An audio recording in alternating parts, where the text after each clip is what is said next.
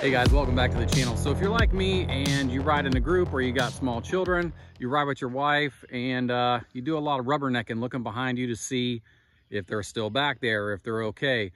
So we wanted to get some mirrors for our new units.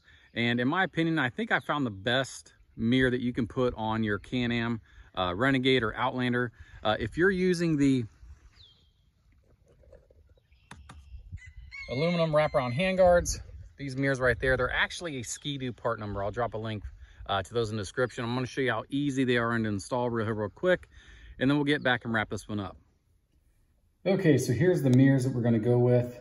These are really cool. They actually kind of form fit in your machine if you have the BRP wraparound handguards. So they kind of slide up in between here. So here's the mirrors. Here's the part number.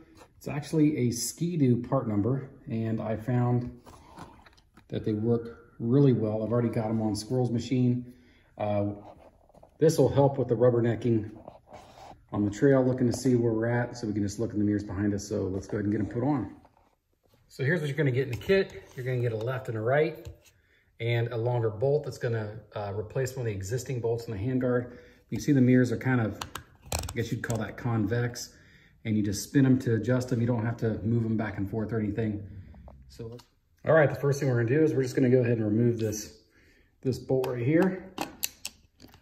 We'll get it taken out and we'll replace it with the longer bolt. Looks like we're good. So all we're really gonna do now is we're gonna get the appropriate mirror, and you can see it's kind of form fit here. So this handguard is gonna fit inside this groove.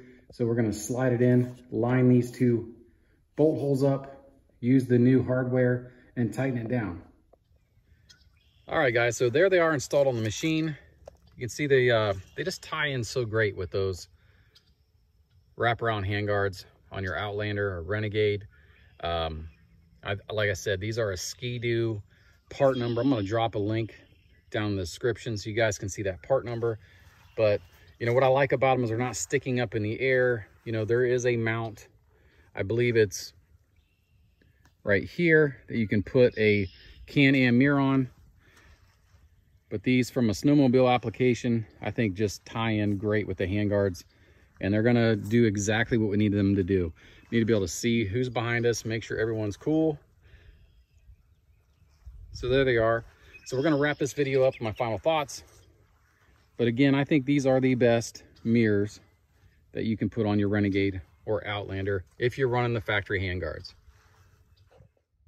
All right, that's gonna wrap this video up. Thanks for watching, guys. I hope you take a look at these mirrors. If it's something you're looking for, I think you might like those, and they look really great on the machine.